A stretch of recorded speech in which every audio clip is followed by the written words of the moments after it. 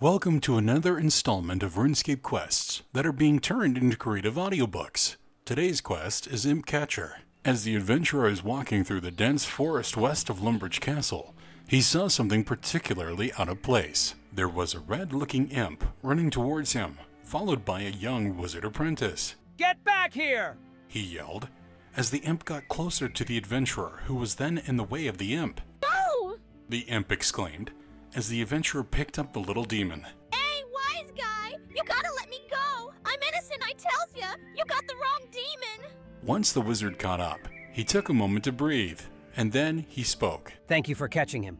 The adventurer glances back at the demon, and then back to the wizard. What did he do? Hey, don't listen to him! He wants to eat me! I'm the most honorest imp there is, governor! Please! The wizard, catching his breath, responds. "One of our elders was messing with his captured lesser demon on the top floor of our tower, and the spell he cast rebounded, summoning hundreds of these little devils. And you stole Elder Mizgog's magical bead," the wizard said, pointing at the imp. Is this true? Said the adventurer, as he was looking at the imp he was holding. I'd never if I stole something from that wizard. What's this? You'd think I'd have it on me? Do I look like I got it? The imp replied, looking confused at the adventurer. The wizard exclaims, "You filthy liar!" as the wizard throws his hands into some kind of dance. "Asmu dieth captes!" the wizard said, as this orb of energy flew towards the imp. Oh shit! As the imp turned to ash, dropping a black spherical object to the floor. Wah! What is that? The adventurer exclaimed. The wizard, adjusting his robes, walks over and picks up the object. "This," the wizard shows to the adventurer, "is a magical bead. It used to be defined as a crystal before its power waned over time. That demon ate it." said the wizard. What exactly does it do? "These crystals were created by the head of the Order of Wizards, to protect our tower from destruction after some Zamarakians burnt the building down. Our own Archmage Certhe used an incantation to create them, and over the years, Elder Latharius and Elder Mizgog have looked over them. Until today, when hundreds of imps broke through our seal unintentionally and stole the damn things." That's really impressive. I had no idea there was an Order of Wizards. Or a tower. I'd love to go and see it. Asked the adventurer. "I'm afraid there's no more time for chit-chat. There's still 3 missing, and I'm not going to keep the elders waiting." I'll gladly help you, smiled the adventurer. You did manage to catch that first imp," said the wizard, as the wizard was rubbing his arm. While he was thinking, blurted out. "Fine, I'll take you to the tower. You'll need to ask permission to help with this effectively. Elder Latharius and Elder Mizgog could give you honorary status." Let's get going then. Traveling through the forest, there is so much wildlife to see. It's quite a great sight. On the walk to the wizard's tower, the adventurer notices a party of friends, 1 warrior, 1 ranger, and 1 wizard. It must be nice to have some friends, he thought, as he pressed on. Coming up to a large bridge, the wizard apprentice looks to the adventurer. "This'll be where we part ways. I need to check one last area nearby before I report to the elders. Just head to the top floor of the tower to speak with them." The wizard starts to walk away. "Oh, tell them Mackul sent you," Mackul said, as he wandered off, as the adventurer turns his attention to the enormous stone bridge and made note of the books and the crates alongside his path leading up to the wizard's tower. This'll be a good one, I just know it. As he walks across, while he approached the wizard's tower, a wizard wearing a white robe approaches him. "Halt! What is your business here?" the wizard asked. I have a message and services to offer to the elders. Mackul had sent me. "Then we're glad you're here, friend. Head on up to them then. The front door is over there," the wizard said with a wholesome smile. Upon opening the door to the tower, the adventurer hears all sorts of quills writing on scrolls, with many wizards sitting at desks being invested in their studies. There's definitely quite an ambience about. Noticing an old bookshelf to his left, he looks to his right to see a spiraling staircase. Aha!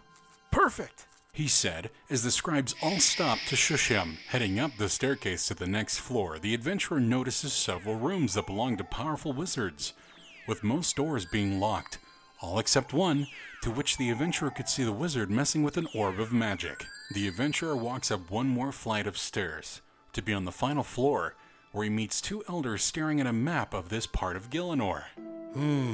That's not it. Perhaps we send the research teams here to locate it, said Elder Latharius. You're not wrong, but we're running out of time. We still haven't found one, replied Elder Mizgog, as Mackul brushes past the adventurer. Please excuse me. And up to the two elders. Apprentice Mackul, there and back again. I have the black bead thanks to this guy. Mackul said with excitement as he directed both the elders' attention to the adventurer. Is that so? Well, thank you, dear boy, said Latharius. You have our thanks. And Mizgog smiled. Have you found any others? Asked Mizgog. I had checked Zenaris as instructed, but the imps haven't fled there. Mackul responded. How many are left? Said the adventurer. We must find the remaining 3, white, yellow, and red. I wanted to offer my services to the Order of Wizards to help you find these beads. And will gladly accept which is given. I'm Elder Latharius. As he put his hands towards the adventurer. Pleased to meet you. Now back to business. We need to continue our efforts to find these beads as soon as possible, said Elder Mizgog. Right. Latharius and Mackul responded. Mizgog then points at the map. We know that there is an imp somewhere in the tower, and we have yet to find it. It has the red bead. We also know one of the imps carrying the white bead made it to Draenor, and I'd rather not take the chances of causing that town any more pain, especially with the looming threat from that vampire in that bloody mansion. Apprentice Team Alpha have located another imp carrying the final yellow bead and are currently scouting the Lumbridge swamp. Latharius, if you and our newfound assistant could go to Draenor, Mackul and myself will check the tower here, and assuming we're all successful, we will be able to put this tragic occurrence behind us. With everyone in agreement, the adventurer and Latharius start their walk across the bridge as Mackul waves to Latharius. Right. Before I chased that imp running out of the castle, I remembered seeing the imp run down the stairs but not out the door. So it's safe to say we only need to check a few floors. You're becoming more than an apprentice every day, replied Mizgog as they both started heading towards the basement to find the imp. Latharius and the adventurer, making their way to Draenor, decided to chat while on their way. You're an elder, huh? That must be so exciting. It has its moments. I'm more intrigued about you, though. Who are you? There's not much to say. I woke up here. It was almost like a dream. This man in Lumbridge, named Hans, he welcomed me and said they found me near the riverbed unconscious, so they brought me to the Lumbridge Castle courtyard. Shortly after that, I found a cook. He was in serious trouble as he didn't have the ingredients to bake a cake, but how silly it sounds. I did help him, though. Curious. Do you not remember anything from before? I wish I did. I don't know if I have friends or had friends. I don't know who I am. However, ever since I've woken up, I've wanted to help others, and I do find happiness in it. Some people live their whole life in the pursuit of happiness. I would not dwell on this, my boy. Whatever the past may be, you can rise above it, and it sounds like you are. Well, what about you? What's your story, Elder? Please, call me Latharius. I'm one of the Order of Wizards. We strive with our goal for the glory of Certhe. I started out as an apprentice the same as Mackul. During my time as an apprentice, I learned a lot about the threats of the world, and I knew my place within it was to help put a stop to it. My teacher was Archmage Certhe. He's a powerful wizard and a good friend. He saved my life a few times while I was still learning, and quite arguably naive. He sounds amazing. You could say that. How long have you been working with Elder Mizgog? We've been working with each other for years now, studying ways to protect the tower. There used to be 3 of us. What happened? We used to be within the councilship of the Wise Old Man, which is not his name, more of a title the people of Gillinor gave him. He also assisted our order until one day the assistance stopped, and he became quite distant, and then one day he stopped coming to the council entirely. What became of him? I am not sure. No one has seen him in some time, replied Latharius as the 2 travelers arrived at the city of Draenor. This place sure is pretty, but there's barely anyone out and about. With the looming threat from the vampire, I doubt much happiness remains. It has been replaced with meekness. I suppose one problem at a time, then. but we should have an easier time finding this imp with the lack of people, replied the adventurer as they continued to get closer to the bank of Draenor. If I was an imp, where would I hide? What we know about them is that imps are very much a lesser type of demon, but a demon they remain, and as such they prefer magic and darkness, replied Latharius. The adventurer then looks to his left. Perhaps we should ask the townspeople about this. Indeed, let's. The two walk to the nearby marketplace as they see a man with a stylish hat packing up his store stall. Excuse me, said Latharius as the man was clearly jumpy and startled, turning around quickly to the two. Oh, you shouldn't sneak up on a man like that. Now with the vampires around, are you mad? Said the stranger. I could very well be. Funny. Now what do you want? We're looking for an imp who's stolen a bead shaped like crystal. Without it, the wizard's tower is defenseless, replied the adventurer. The man, looking a little annoyed and also keeps looking to the north, responds, Look, I haven't seen no imp, and even if I had, I don't have the time. I'm sad to hear about the wizard's tower. It's important to these folks, but we have bigger threats lurking right now. Look, I'm packing up my shop and getting the hell out of here. I'm sorry, but I can't help you, the man said as he finished packing up his belongings onto a cart pulled by a donkey, as the cart started to move in an eastward direction. There's a farmer. He should have been here long enough to know if anything is out of place, as Latharius pointed northwest of their location. Hello there, farmer. Could you help us? Yeah, what is it? The farmer, chewing on some kind of tobacco, responds, As long as you ain't here to steal my seeds, how can I help you? Replied the farmer. We're looking for an imp that's carrying a magical bead. It almost looks like a crystal. It would be rather small, easily concealable, said Latharius. The farmer, taking his time, starts to scratch his neck hair. Hell, the only thing on this side of Draenor that's demonic could be our good friend Aggie.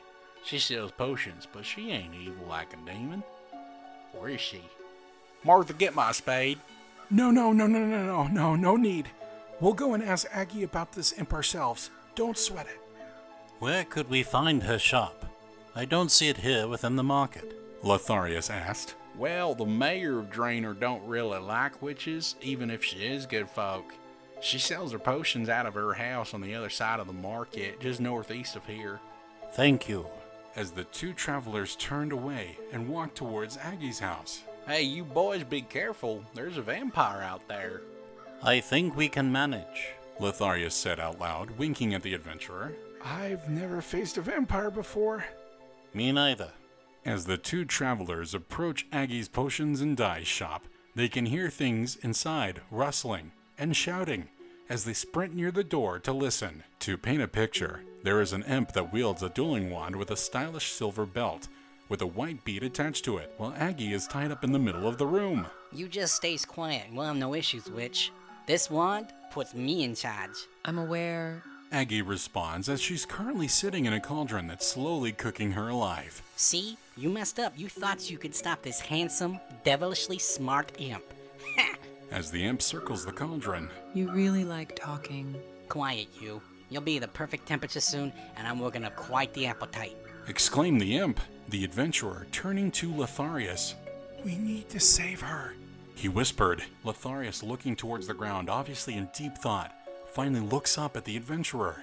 I think I have a plan.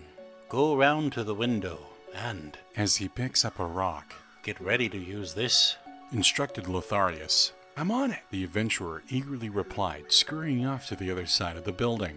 Latharius then knocks on the door. After some silence, he hears some rustling and a vase breaking inside. There's a response. Who is it? Asked a voice. Pizza delivery from Draenorios, answered Latharius. Leave it on the doorstep and get the hell out of here. A voice interrupted. You have to pay for your pizza. I'll pay with your blood if you don't leave. What about my tip? I really threw this pizza together with love. That's it. I'm coming for you. As a rock breaks the window, knocking the imp out cold. The adventurer running around the corner. Yes! That was excellent, Latharius. As the two enter the building with more praise about what happened being told, the two pause and turn to Aggie, who is still sitting in a cauldron coming to a boil. If it's not too much trouble, could you untie me? I'm yes, sorry, Aggie. Okay, yeah, of course. The adventurer puts out the fire using a water bucket nearby. I suppose thanks are in order. Said Aggie. We are most certainly glad to help. Replied Latharius. The adventurer, helping Aggie out of the cauldron, starts to untie her body. How did this happen? Aggie, turning to look at the adventurer, responds. The imp showed up trying to sell me that bead for some of my dyes. He told me about wanting to change his appearance. In our conversation, he caught me off guard and stole my wand. As Aggie bends over and grabs her wand out of the unconscious imp's hand. Aggie then casts a fire spell, disintegrating the imp entirely and only leaving ashes, the white belt, and the white magical bead. I got the bead, exclaimed the adventurer, Latharius looking at the belt. I'd like this. May I have it? Yes, and what's that white object? Asked Aggie. Latharius, taking the reins, explains the entire situation and what led them to this point. How adventurous. You should be on your way and save your tower. If you ever need dyes, you're welcome to stop by. Aggie said. Thanks. You've been a great help. Replied the adventurer, as the two travelers walked away from Aggie's shop with Aggie waving at them. We make a good team. I think so too. Now let's get this back to the tower. Replied the adventurer. Wait. I can take this bead back. You should head to the Lumbridge Swamp and help locate the last bead. As Latharius and the adventurer say goodbye to each other, for now, and head off in their respective directions. As the adventurer comes up to the Lumbridge Swamp, he can see huge rats and huge frogs in the distance. Oh no. Traveling through the swamp, the adventurer looks for clues as to where the imp could be, and he starts to ponder where the wizards are. 25 minutes go by. Strange, the adventurer thought. He's traveled nearly halfway through the swamp and there's no trace of anything except from giant rats and giant frogs. The adventurer then finds some footprints through the mud in the bog area of the swamp. Passing by a huge stone object with a crack in it, the adventurer finds even more footprints. As he follows the path, he starts to smell something rather repulsive. Goodness gracious, what is that smell? Said the adventurer as he covered his nose. That's the smell of success. A voice said, as an older gentleman came out from behind a huge hedge. I just sold 3 candles. My day is perfect. Pardon? The stranger smiles at the adventurer and turns towards him. I sell candles to people brave enough to enter the swamp depths. You can't survive without a candle down there. Haha. Said the candle seller. The depths? Yes. As he points to a medium-sized hole in the ground near him behind the hedge. Not many people ever find a reason to go down there, but it exists mainly as a training ground for Slayer Masters. As the adventurer kneels down by the crevice, he glances back at the candle salesman. You said that you sold some candles recently. To whom did you sell them? I sold 3 of them to some wizards. Are they down there now? Well, yeah, they needed to chase a demon that fell into the hole. It was hilarious. I'll buy a candle off of you. I need to follow them. That'll be 1,000 gold pieces. What's with the price? I'd never give anyone over 50 gold pieces for a candle. Supply and demand, my friend. The adventurer, thinking about it. Fine. Here's your dirty money. Now how do I ignore the horrible smell down there? You don't. It's natural swamp gas that's highly flammable. Flammable? I want my money back. No refunds. As the man walks away quickly. 4,000 in one day? My wife's sure to come back. Haha. Dang it. Well, here goes nothing. As the adventurer grabs the rope and swings down into the depths with his candle. Landing on his feet while still trying to cover his nose, he looks around the wide room with many large fire ants and other horrendous creatures lurking about.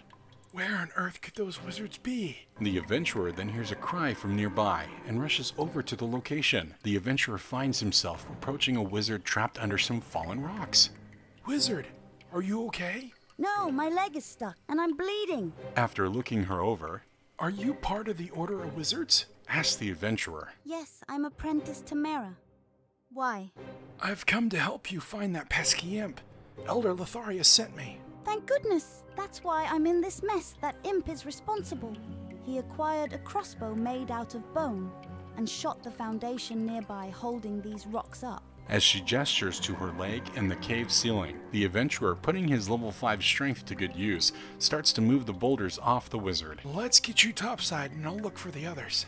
A little while after creating a harness out of rope, The adventurer climbs out of the depths to use a hedge nearby as an anchor and pulley, and successfully gets the apprentice Tamara topside without any further injuries. The adventurer then rips chunks off of the apprentice's robes to use those as rags to cover and stop the bleeding. After he stops the bleeding, the adventurer grabs the rope. Stay here. I'll be back with the others and that bead. As he leaps down into the depths once again. Oh, the smell.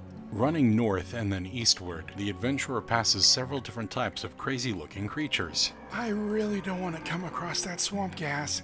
As just ahead, he saw an apprentice unconscious being dragged by another. The one being dragged was covered in ash and burns.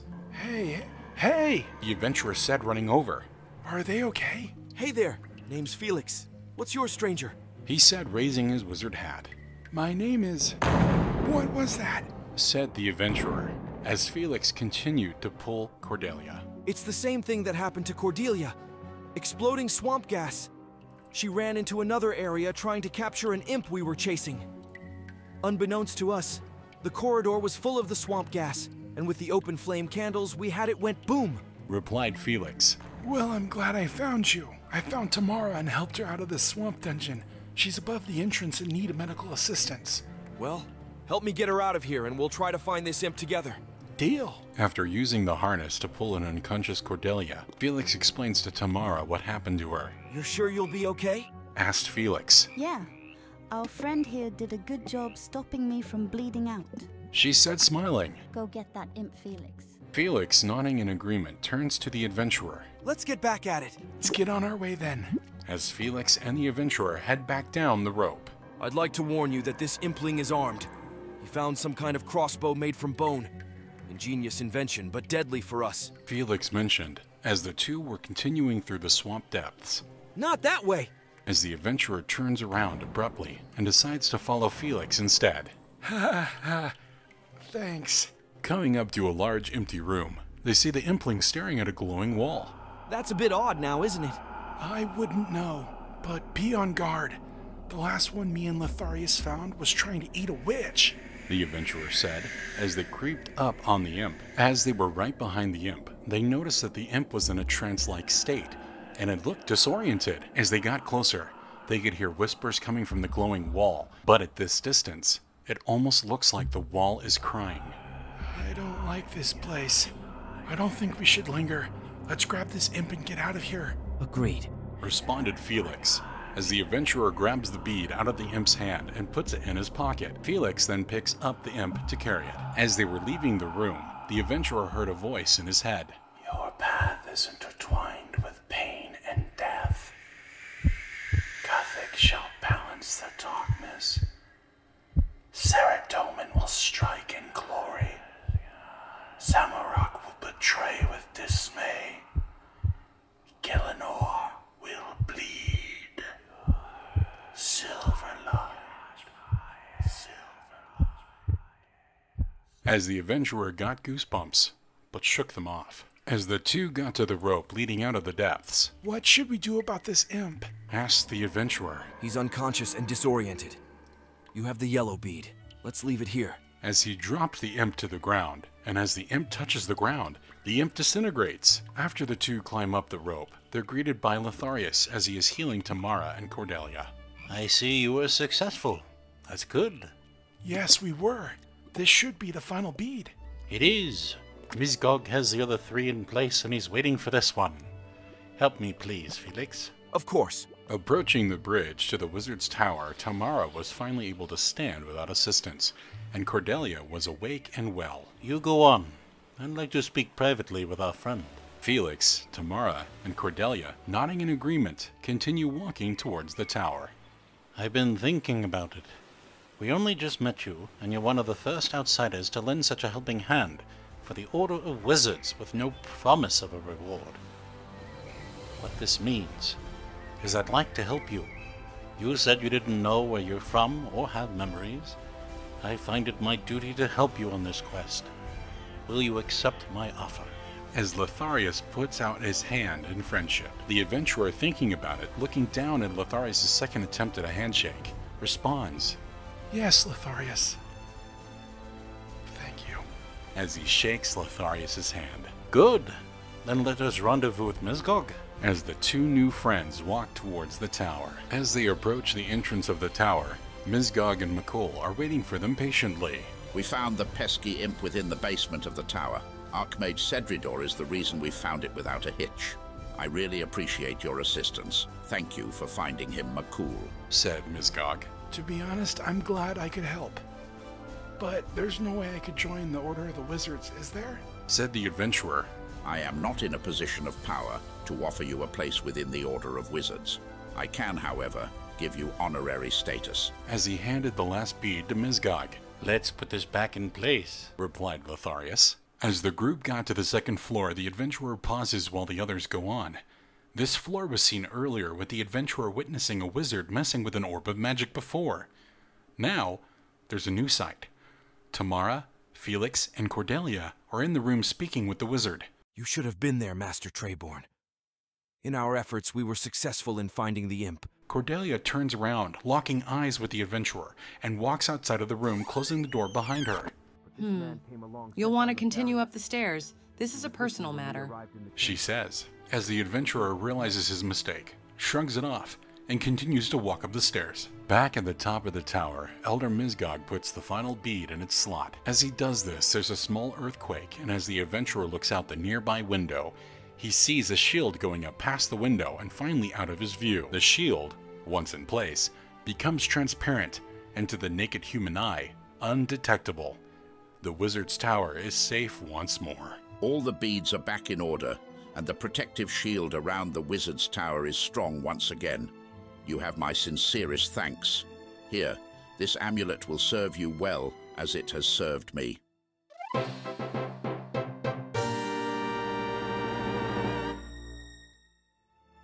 Mizgog, my friend, I wanted to wish you good luck and farewell. I've decided to start traveling Gillinor with the adventurer. He has to find out who he is, and to do so he needs help. He helped us, and so I see it fit to return the favor. What say you? Mizgog, taking a moment to think. I would prefer your ongoing help here with me, Latharius, but I will not stop you from making your own choice.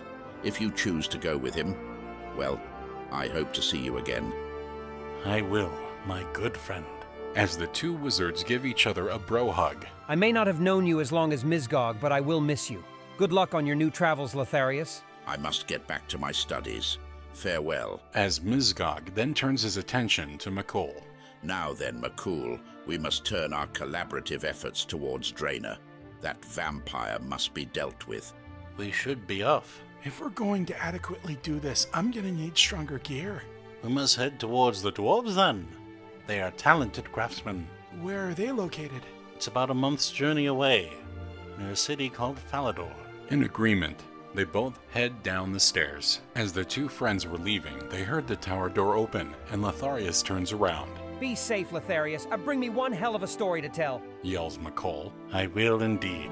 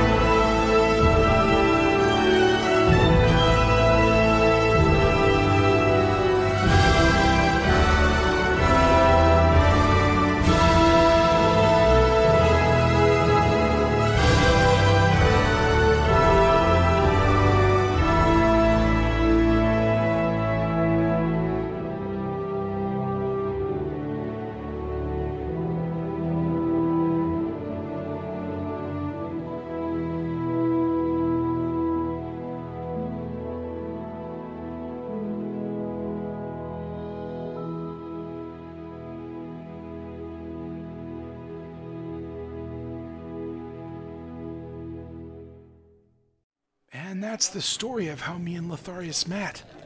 Since then, we've accomplished so much, and so little at the same time. Anyways, thank you for listening, Kaylee. That's an interesting story and all, but your cat is chewing up our furniture. Please leave.